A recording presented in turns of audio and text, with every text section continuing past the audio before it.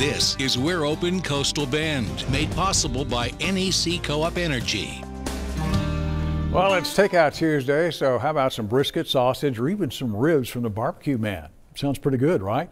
Well, Alan Harwell spotlights the restaurant in tonight's We're Open report. There are a lot of great barbecue restaurants here in the Coastal Bend, but we can't do a We're Open report without including the BBQ Man. They've been right here on IH-37 for 43 years. Malcolm O. DeShields built his barbecue restaurant on 2.5 acres of land in 1977. His son Malcolm T. DeShields took it over in 1990, still runs it today, serving up mouth-watering brisket, ribs, sausage, all things barbecue.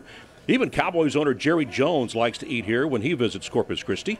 It was a little nervous because not having known the man, and he shows up, and he is just so kind and considerate.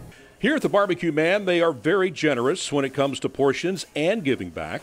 They donate to many charities, and DeShields makes it a point to take care of all his employees. In fact, he went several weeks without paying himself, so his workers would not miss a full paycheck. DeShields also says his restaurant will always be there to serve the community. We will survive. We've been there 43 years.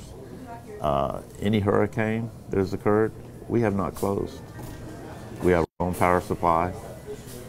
We have plenty of resources, plenty of equipment, and we will be here for a long time. The BBQ Man is open 5 days a week, Monday through Friday. Alan Harwell, Chris 6 News. We're Open Coastal Bend is made possible by NEC Co-op Energy.